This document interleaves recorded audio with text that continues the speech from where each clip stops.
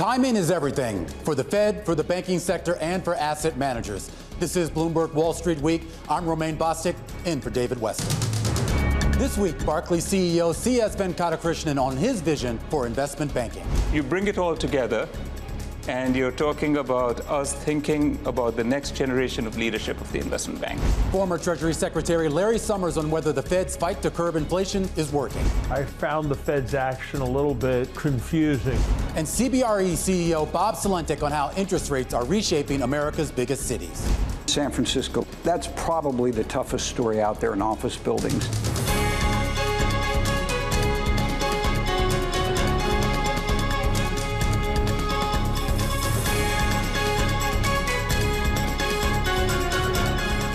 There was a big sigh of relief on Tuesday from Wall Street to Main Street to the halls of the Federal Reserve. The Consumer Price Index released, a rise of just 4% year over year. That's the smallest gain going back to March of 2021. And it suggests that the lagged effects of a 15-month rate tightening cycle are lagged no more. I have been consistently in the camp that we would see some slowing in growth, but no recession, and that we could see inflation come down. And part of that is because I've had confidence in the Fed. Then on Wednesday, a fresh report on supply-side inflation hit that showed producer prices rising at the slowest pace since 2020, normalizing supply chains and a broader cooling in commodity costs aiding that trend. Two big data points this week in a disinflationary trend that ultimately gave the Fed enough confidence to stand down after hiking rates 10 straight times. The FOMC decision to hold fire, it was unanimous. And you can call it a pause if you want, but don't you dare call it a skip. I think that the skip, I shouldn't call it a skip, the decision makes sense. Powell making it clear that the U.S. economy isn't out of the woods yet and more rate hikes could come. I still think, and my colleagues agree, that the risks to inflation are to the upside still. Less than a day after the Fed left borrowing costs unchanged, the European Central Bank raised its deposit rate to the highest in more than 2 decades. But investors, they're betting that after 4 percentage points worth of hikes, the ECB, along with other major central banks, they're finally at the final stages in their onslaught against the global inflation shock. We are determined to reach our target in a timely manner and to continue to apply the principles that we have applied today. Data dependency, the 3 elements of the reaction function, and moving meeting by meeting. Meanwhile, the European banking sector entering a new era.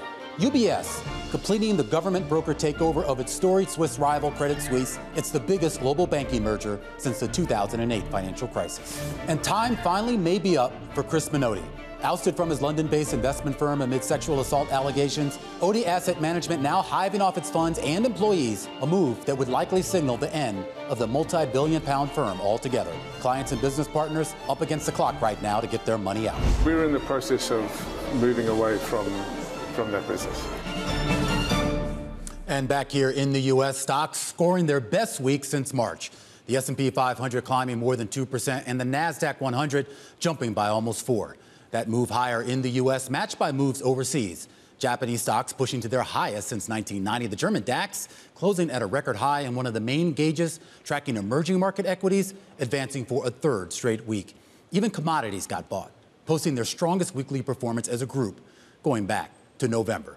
Joining us now to walk us through what happened this week and, well, what could happen in the weeks ahead. Sonal Desai, Franklin Templeton Fixed Income CIO, and Bloomberg Managing Editor Tracy Alloway, the co-host of the very popular Odd Lots podcast. Sonal, I'll start with you, and I'll start with that Fed meeting on Wednesday and that press conference. Not necessarily a surprise what they did, but were you surprised at what Powell had to say? So, I actually feel in some ways that Powell got a little bit of the short end of the stick this time around. I've historically been quite critical of the communication that the Fed does. But I think this time around, they paused for a very valid reason. They hadn't guided the market. Well, valid in some people's minds. This Fed doesn't like surprising the market, and it chose not to do so. However, I think they really made it clear that sometimes a pause is really just a pause, and that's what this meeting was. prior to the meeting, there was a reasonable quantity of people who thought, reasonable portion of the market, which believed that the pause was really the end of the hiking cycle. It's not. That's abundantly clear.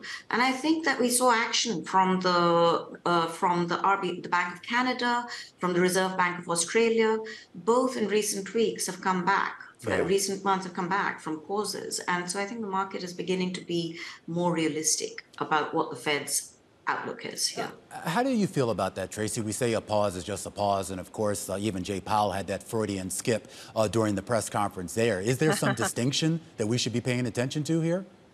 Freudian skip, was that a Freudian slip of your own there, Romaine, or just a really good I've been working on that all day long. That's excellent. I really appreciate that. No, I mean, I agree with Sonal to some extent. I think the confusion arises because you had a pause, which is not a hike. And then if you looked at the longer term dot plot, it was clearly indicating tighter policy. So people are trying to reconcile those two messages. That said, the linguistic debate over whether it was a hawkish pause or a skip, I tend to lean towards a skip. I was reading, funnily enough, Tim Dewey before I came on the show, and he was making the case that he thought the Fed had made up its mind basically back in May to pause at this particular meeting. Of course, they're not allowed to say so. Each meeting is supposed to be, an independent decision, data dependent. But that said, if you look at the data that's coming out between now and July, there isn't a ton of it. I think Nick Tamaros from the Wall Street Journal actually asked Powell this question.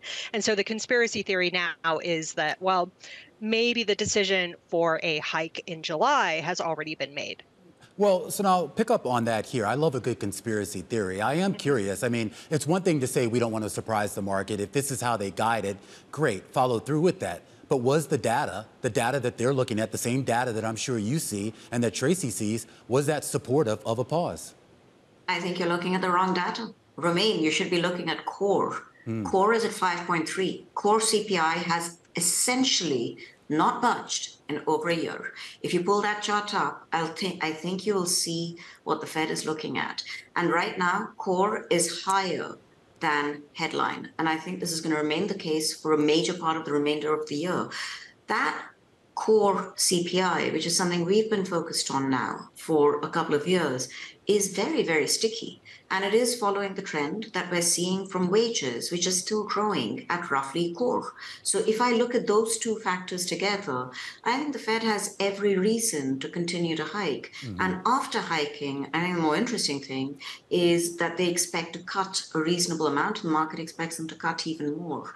I'm not sure that we're going to get as much by way of cuts and what I would consider the resting point for Fed funds. After we've hiked, call it to 550, call it to 575, eventually the Fed will cut. And I think it will cut quite substantially because it's going to take us back, because it will presumably cut because it needs to stimulate a slowing economy. Might take us back to 2.25, but after that, I don't think that's where the Fed stays. That's where I disagree with the Fed right now. I think there is some disagreement in the market as well, Tracy. We talk about the big rally that we saw in equities. The moves that we saw in the fixed income space seem to suggest a little bit more, I think, along the lines of what Sonal is thinking herself.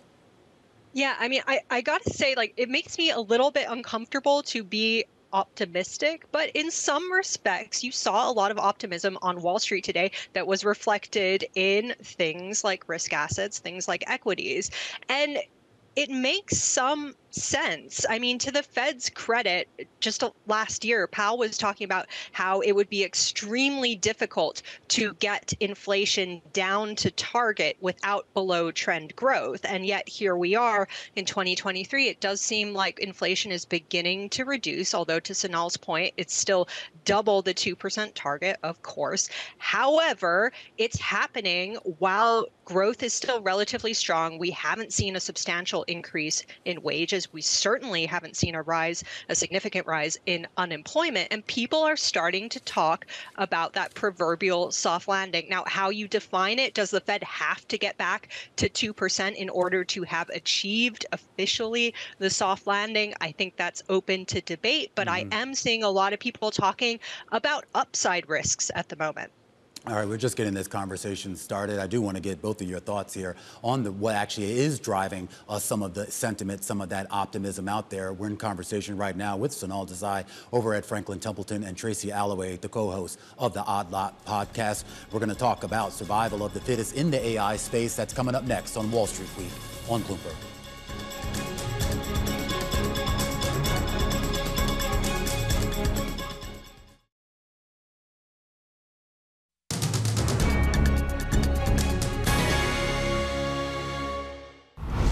We think it will create some of the most valuable companies the market's ever seen. And I think it's certainly driven companies like Cisco, given them the life that they've had. It's obviously also spectacularly volatile. The market has pulled back in this sector since it came public, since it began in 1995. It's pulled back 30 to 50% at least 7 or 8 times. All right, a blast from the past there. Henry Blodgett, then the internet analyst over at Merrill Lynch back in June of 2000 when he appeared with Louis Ruckhiser on Wall Street Week. Internet stocks were all the rage then, and to a certain extent, they're the rage now. It's all about AI, artificial intelligence, and that has been the dominant part of the conversation surrounding equity markets. Sonal Desai over at Franklin Templeton is still with us, along with Bloomberg's Tracy Alloway. And Tracy, I want to start with you here because there are a lot of people trying to look for some parallels between the AI frenzy that we're seeing today and the dot-com frenzy, if you will, that we saw back in the late 90s and early 2000s. Are you finding that parallel? Yeah, I mean, there is no doubt that we are going to see shades of .com in some of the enthusiasm around AI. I mean, I was looking at NVIDIA's valuation before I came on here. I think it's something like 42 price to sales at the moment, which is a lot. And we have seen some companies already start to pivot towards AI. So, of course, a lot of the crypto players that aren't doing so well at the moment are now talking a lot about this new technology. The one difference, I think, I was actually at an event with Mark Baribeau, PGIM's global equity head, this week, and he was talking about the difference is a lot of the AI winners so far are incumbent companies. They're places like NVIDIA, places like Microsoft. These are real companies with actual revenue. And from that perspective, we are in a different place to, say, 2020, 2021, where people were betting on the really speculative stuff. I know it's a low bar, but it does bear mentioning that to some extent, these are people betting on already incumbent established companies. That's a good point. And Sonal, I want to get your thoughts on that, particularly just in the context of investor sentiment and really this idea that there does seem to be a lot of folks out there who really sort of want to, I guess, grab on to that next big thing. And at least for right now, it seems like it might be AI. It does look like this is going to be the decade of AI, really. If you think about the last decade as the decade of mobility, if you look at the 2010 to through 2020, I am not an equity specialist. I always make that case. But I do think that this decade that we're in right now is likely to be the decade of AI. I'm not the person to pick individual stocks, clearly. I'm the last person to do so. But if I look at the technology, it is something we're very excited about. Having said that, there are many other technologies, whether you're looking at what's going on in the field of medicine with genomes. There's a lot happening in technology more broadly. AI is very much the flavor of the month. So that is the element which goes back to what we were talking about, the .com, to some extent, I'd say. Absolutely. And Tracy, I mean, you bring up a good point here about kind of these established players, the NVIDIAs, Microsofts, Alphabets, proven companies with relatively solid balance sheets here. But there is certainly some froth in this as well, sort of a lot of second and third tier companies that have mentioned AI. Your colleague, Joe Weisenthal, the co-host of Odd Lots, I thought had a great point when he talked about Kroger, a grocery store chain, where the CEO mentioned AI 8 times on the conference call. I'm having a hard time making that connection, but I don't know, maybe they know something we don't.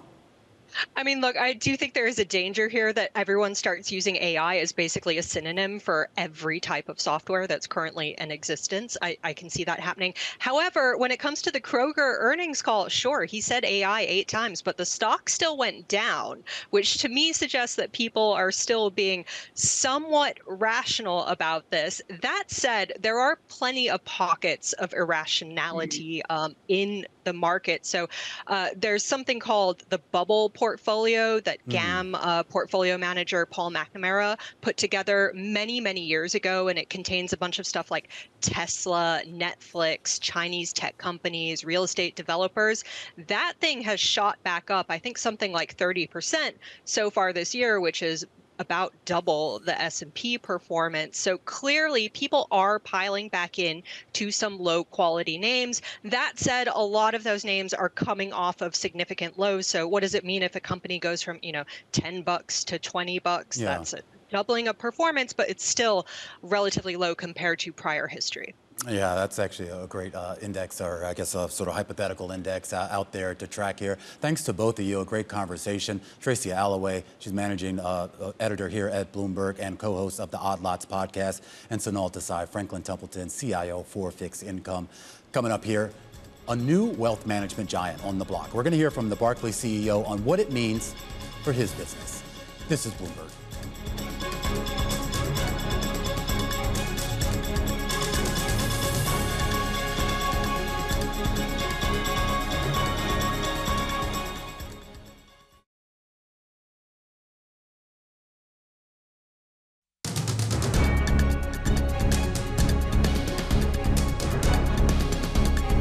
This week, banking saw its biggest merger since the financial crisis. UBS completing its acquisition of Credit Suisse, creating a global wealth management powerhouse.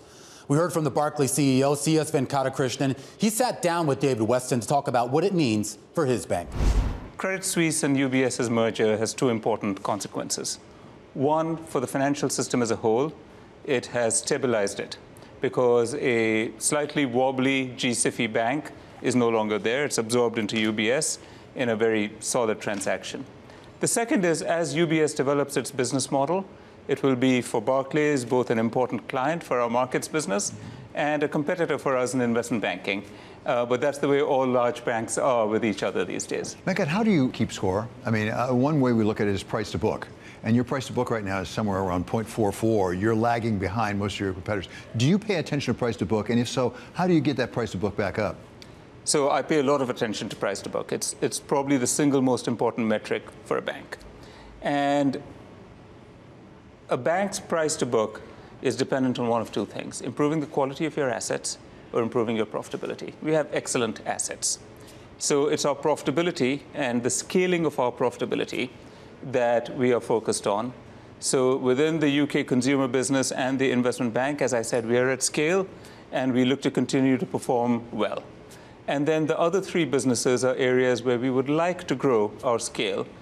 Our investment bank is about 60% of the bank. In a way, it's been very successful.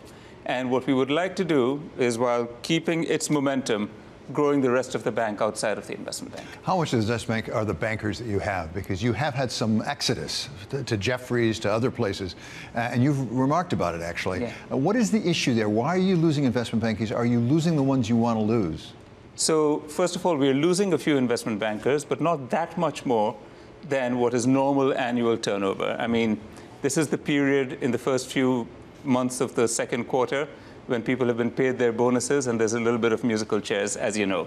It's a time-honored tradition in this industry. We made a management change in our investment bank. We spent a lot of time last year thinking about what we expected the banking landscape to be over the next decade. So what you've seen is rising interest rates, changing business models, the importance of sectors that are fairly new to the economy, not just technology, but sustainability, mobility, climate tech. And then there is just the different players and the importance of the players in the banking market. The private equity groups have been very large. Private credit funds are becoming bigger. They're slightly disintermediating what banks are doing. And as we began with a very American investment bank here in the US, based from the Lehman acquisition of Barclays, and we've grown in Europe, we wanted to put more emphasis in Europe as well. So you bring it all together, and you're talking about us thinking about the next generation of leadership of the investment bank. Building on our strengths in debt capital markets, but growing in equities, growing in M&A, growing in Europe. And when you do that kind of organizational change, sometimes it has impacts. Well, you suggested something I was curious about. Is there a strategic shift in emphasis in the investment bank a little bit away from the United States and toward Europe? Because as I recall, your two co-heads before were based in the United States. The two co-heads now are going to be based in Europe. One is in Europe and one is here in the US.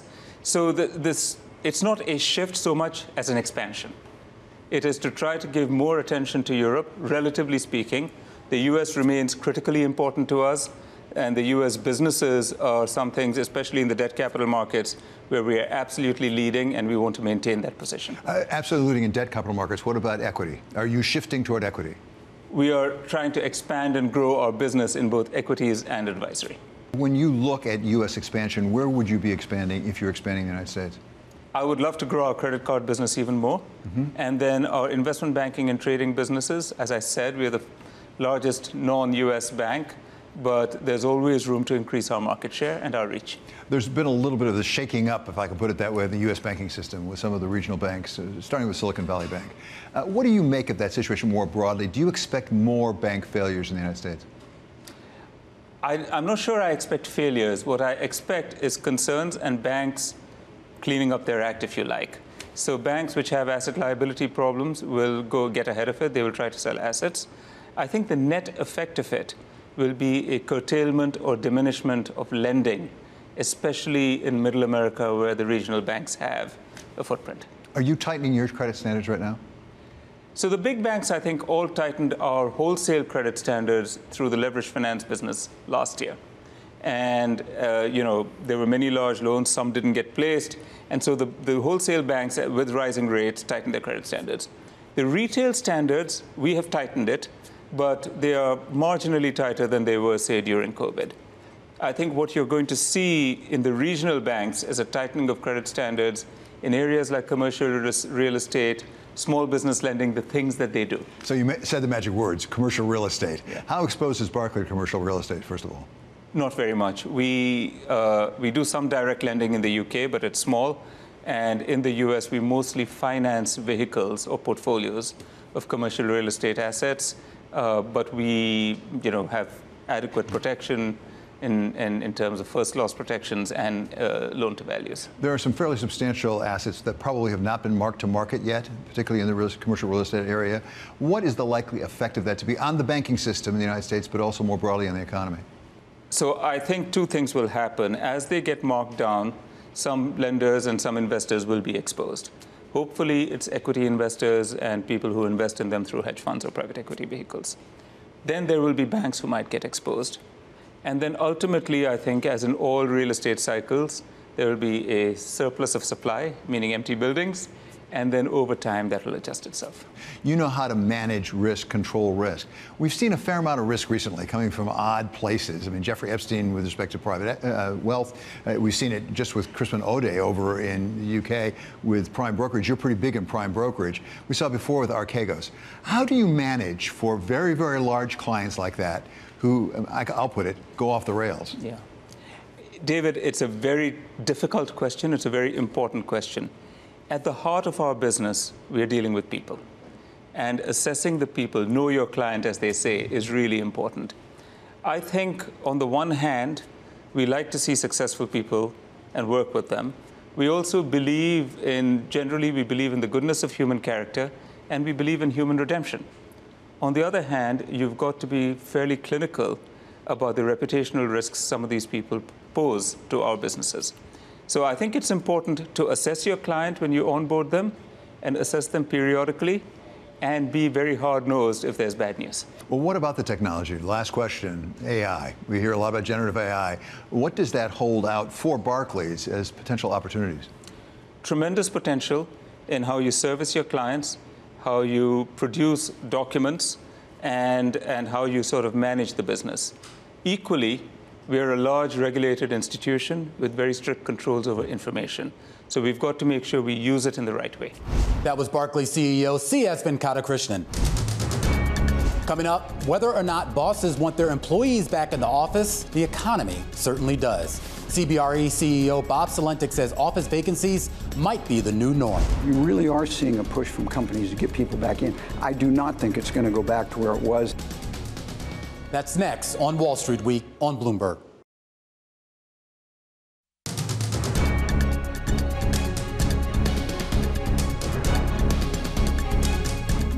Commercial real estate. Bloomberg estimates it to be a $20 trillion market, one that benefited from years of low interest rates. But all that changed when the Fed hiked rates at record speed. Rates go up, the financial conditions tighten, and then what happens is that consumption drops, investment drops, and then we get job destruction. Even as offices remained empty in the wake of the pandemic. It's shocking to me that the vacancy rate for commercial space in San Fran is 35%. Hitting valuations hard. We're seeing B office buildings that had a $600 million valuation or a $300 million valuation being sold for maybe 50 or 60. With the potential for the problem to spread to the banking sector, particularly for the regional banks responsible for much of the commercial real estate lending. I think you're going to see more bank failures, likely in the small banks, so it's not going to be the big headlines and the size of the failures we had so far, but I think there's more problems under the surface. Though banking experts like Raj Cohen say it may be a more narrowly focused problem than some think. I think only a small slice of commercial real estate is really being effective, and that slice is office buildings in a few metropolitan areas. And even there are vast differences in credit quality. And Steve Ross of Related insists that the problem does not extend to the top tier of office buildings. Tenants today are looking to find Class A office buildings that are new, that embody all the latest in technology, and where people want to work. It's really the Class B buildings where the carnage will take place. But any way you cut it, as banking goes, so goes commercial real estate. The key to commercial real estate today, though, will be banking. If the industry can't get a construction loan, real estate will have a recession. And to take us into the world of commercial real estate, where it is now, where it's going, welcome now someone who knows it terribly well. He's Bob Sulentic. He is the president and CEO of CBRE. Thank you so much for joining us, Bob. Great to have you here on Wall Street Week. Thanks for having me, David. Really nice to be with you. So we hear a lot about commercial real estate right now, not all of it good. A lot of focus on office buildings. But we've learned that commercial real estate is more than just office buildings. It's part of it, but not all of it. Give us a sense overall how commercial real estate is doing.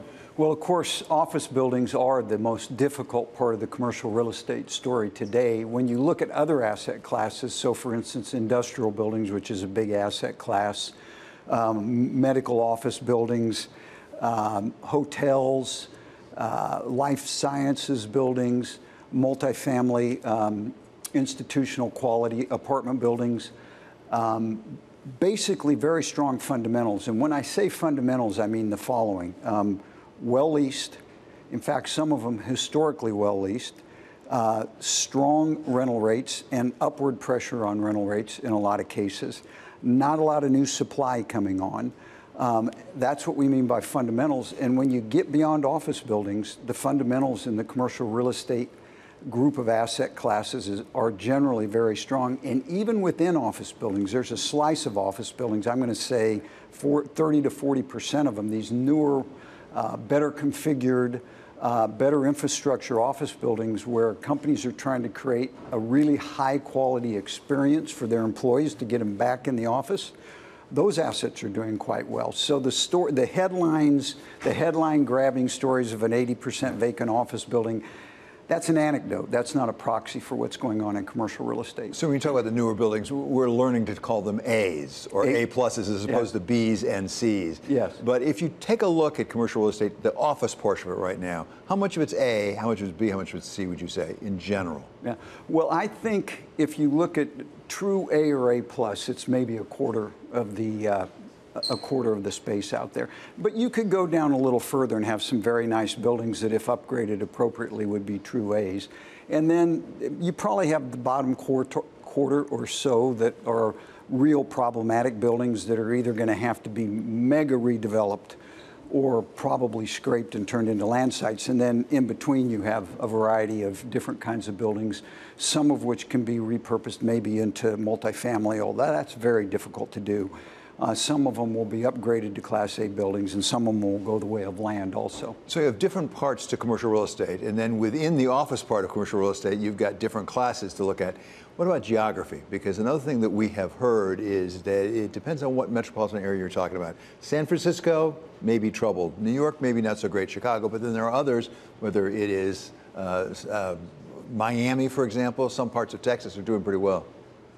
Well, you mentioned San Francisco first. So that's probably the toughest story out there in office buildings.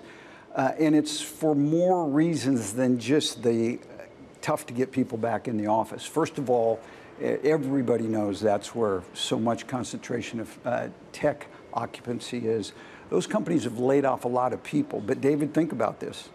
We all know that the technology companies that are going backwards with headcount now are going to go the other direction for sure in the long run. We know that's going to happen, and that part of what's going on is going to come back.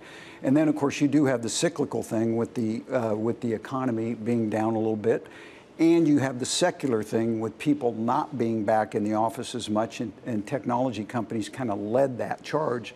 But by the way, if you see what's going on now, the technology companies are talking about getting their people back into the office. Talking about it, but are they getting that done? I mean, we just this week passed the milestone in New York of 50% occupancy, and that is by use of the sort of security cards so they know they're actually in the office. Is it ever going to come back to where it was before? Well, New York is a good example of quite a bit of the spectrum of what's going on. So in Class A, top quality buildings here in New York, you go over to Hudson Yards, or you go to One Vanderbilt in Midtown across from Grand Central Station. These buildings are doing well, and they're going to continue to do well. And they're doing well because they create a great story for the client or for the tenants and their people, a great experience for their people. Other buildings are suffering more because they don't create that experience, but they're all slowly filling up. We did see a flat spot for quite a while. I'm going to say from earlier this year till about now, but we're starting to see it rise a little bit again now, and you really are seeing a push from companies to get people back in. I do not think it's going to go back to where it was, and in fact, the work we've done would suggest that in the long run, companies are going to take maybe 80% of the space, maybe as little as 75% of the space as they previously had. As you mentioned, there's the financing aspect as well. We read a lot right now about maybe some arrears building up, maybe some concern about needing to refinance this year. What is the situation in financing of office buildings right now? What are the risks out there? Well, we've looked at that every way you can imagine. I'm going to start with banks. So you've heard a lot, we've all heard a lot because of some of the bank challenges we had a couple months ago that commercial real estate was going to put a lot of pressure on banks. And office buildings in particular were going to put a lot of pressure on banks. The facts are about 1.5% of bank assets are in office building loans, 1.5%. And that's all office building loans? All office building loans. Now, we think that there is going to be some jeopardy among that portfolio of loans, but we think it's going to be like 20-25% of those loans. So take 25% of 1.5%, and you can see that the banks aren't going to have a really big problem coming from commercial real estate. They will have some problems. They will have some loans that need to be restructured. They'll have some foreclosures. We know that some of that's going on already. But again, this headline, this anecdotal-driven, sensationalized headline about all the crashing down that's going to take place, it's really overstated. Putting aside crashing down, there are some adjustments going on. How far along are we in that adjustment period, particularly with respect to valuations? Obviously, valuations come down, both because interest rates are going up, so it's more expensive to finance things, but there's somewhat less demand for at least some office buildings. Where are we on that adjustment of valuations? Well, I mentioned all those asset classes earlier in our discussion. Values have come down for all those asset classes. And the reason, one of the real drivers of that is the cost of debt goes up. When the cost of debt goes up, it's more expensive to leverage your buildings. The value of the equity goes down. Office buildings have gone down the most. The other asset classes may have gone down 10, 15%. Office buildings maybe as much as 30%. We do think that the decline in values has kind of run its course and will stabilize now and will start to come back later this year. The fact of the matter is interest rates have stabilized. We think they're going to start to come down. Inflation appears to have peaked. It's coming down. And so we think the decline in values has kind of played out. So I don't want to put words in your mouth, but I think what I'm hearing you say is, by and large, looking at as far as you can, you think maybe the market has largely discounted what it needs to discount at this point. Yeah, I think that's probably the case. Now, we all need to figure out what's going to go on with the economy. Right now, the economy has performed better than we thought it was going to perform, quite a bit better around the world. In fact, there's now an expectation that we won't even have a recession in Europe. If we ended up with a worse recession than we think we're going to get, values would come down further because people would stop spending money of all types, including try to spend less on rents. But we think values have kind of hit the bottom, are going to start recovering, and we believe that we're going to have a mild recession that's going to take place later this year, be relatively short, and you'll start to see things come back. By the way, there is a massive amount of capital on the sidelines that wants to invest in commercial real estate. And there is a massive amount of real estate that wants to be refinanced or sold, and everybody's uncertain about what's going on with values. And as soon as we have some certainty, as soon as we think interest rates have peaked and are coming down, you'll start to see those assets trade and get refinanced. As in so many places, you need the buyer and the seller to agree on that price. Yeah, and you need them to be confident that it's kind of gotten where it's going to get to. That was David Weston with CBRE CEO Bob Sulentic. Coming up, former Treasury Secretary Larry Summers gives us a reality check of the Fed's battle with inflation. I don't see the idea that we've got a durable reduction in inflation clearly established. That's next on Wall Street Week on Bloomberg.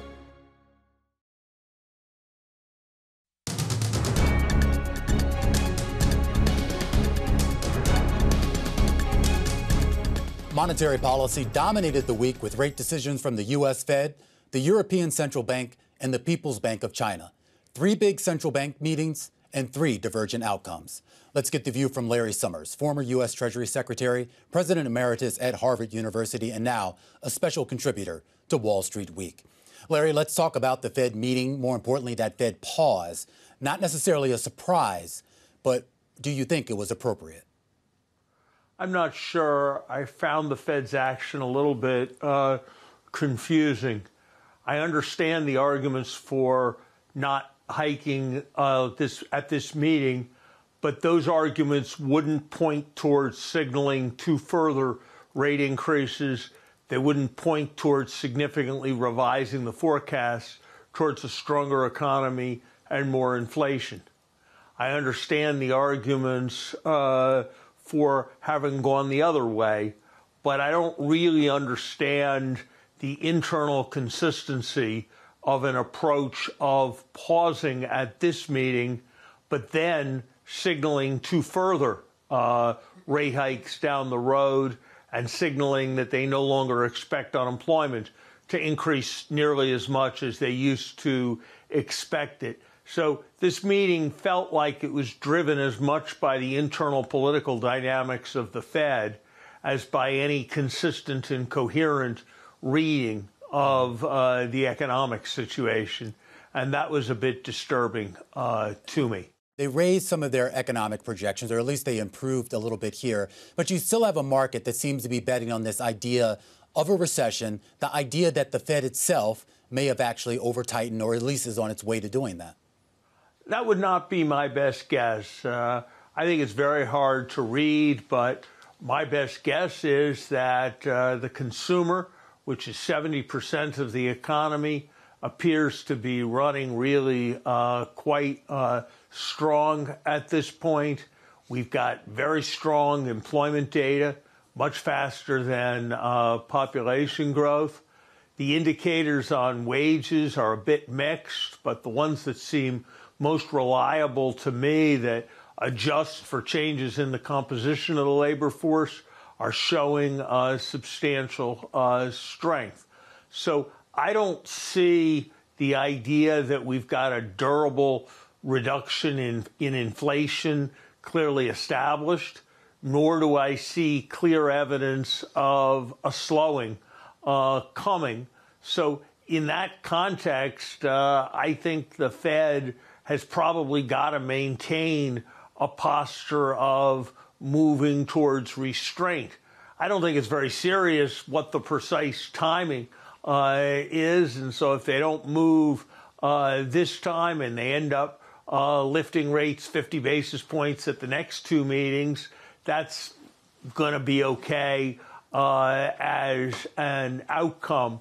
But I think that they ought to decide what their balancing of risks is. Mm-hmm. And I was struck that the balancing of risks that was implicit in not moving today, this time, was kind of inconsistent with the balancing of risks that was signaled by the two tightenings and by the forecast revisions. I want to go overseas to China. They had a much different policy meeting coming out of the People's Bank of China, a cut. And there's been a lot of discussion here, Larry, about the health of the Chinese economy in light of the data we've gotten and in light of some of the reports by Bloomberg and others that they are considering fiscal or at least some sort of economic stimulus measures to get that economy going back again. You know, I think the Chinese have a very difficult set of challenges ahead of them. There are very serious financial overhangs coming out of what's happening in real estate. I take a somewhat more medium-term view of it. And what's an economy about? An economy is about people and it's about capital. And what we know is that the number of births in China has fallen by almost 50% in the last 6 years. Even though they eliminated the one-child policy, the number of births has kept really falling. Mm-hmm. And we know that Bloomberg reported that the number of millionaires leaving China was kind of high by historical standards and high by global standards. Now, that's a funny measure in a lot of ways, but if you look at measures of attempted capital flight from China, they look to be pretty strong. And if you look at measures of capital inflow, what you saw from Sequoia, where they were splitting off their China business a week or two ago, is indicative of a lot of things that are happening. So whether it's supply of people, investment in new capital, I think you've got some fundamental bets that aren't running that positive in China. Yeah. And that's going to be a challenge along with the nearer term issues for the Chinese economy. And so that's something that for them I'm worried about. And I think that's something that's going to point towards there being more softness in commodity prices globally than many might have expected, and we've seen a certain amount of that in the oil market. Let's move over to the European Union, Larry. We got the ECB rate decision, a hike as expected, and discussion from Christine Lagarde that the market should expect additional hikes here. When you look at economic conditions over there and you look at monetary policy here, are they in sync? You know, I don't think the objective really is to have policies in sync. I think the objective is to have policies appropriate to particular circumstances and then to let exchange rates adjust. And I think the inflation issue is probably a more severe one in terms of Europe. They haven't moved nearly as far as we have in the face of somewhat greater threats.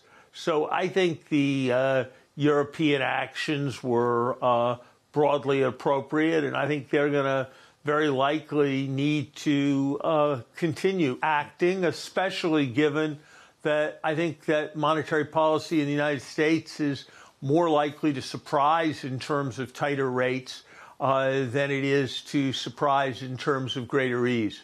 Before I let you go, Larry, I was just trolling through your Twitter feed here, and I saw you tweeted out something related to a paper on the IRS. There's been a lot of discussion here about the funding for the IRS, about the funding and its capability of auditing folks, and more importantly, the return that it gets off of those audits. Look, we don't have many better investments in government. What this study, which is the most careful one done to date by my colleagues at Harvard, Nathan Hendren and Ben Sprung-Kaiser, along with government officials, finds is that a dollar invested in increased revenues, increased enforcement with respect to top 1% taxpayers, people who are audited at a rate of only a little more than 1%, people who in some cases file returns and the statute of limitations runs and the IRS doesn't even notice, that a greater investment in those that area of tax audits can pay off $12 at every in extra revenue for every dollar that is invested. And it's got to be, in that context, penny wise and ton foolish to be underfunding the IRS. Larry, always wonderful to talk to you. Larry Summers there, President Emeritus over at Harvard, former U.S. Treasury Secretary and special contributor here to Wall Street Week. Coming up, central banks are trying to get a handle on inflation, but Beyonce might be making things more complicated. The price pressures from Queen Bee and her hive next on Wall Street Week on Bloomberg.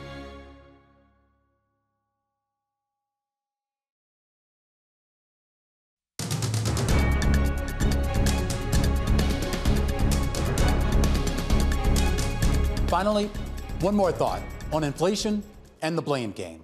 For almost 2 decades now, the headline inflation rate in the United States averaged at or below 2%. That lull broken in a big way by a pandemic, by supply chain disruptions, and by fiscal stimulus that turbocharged consumer spending.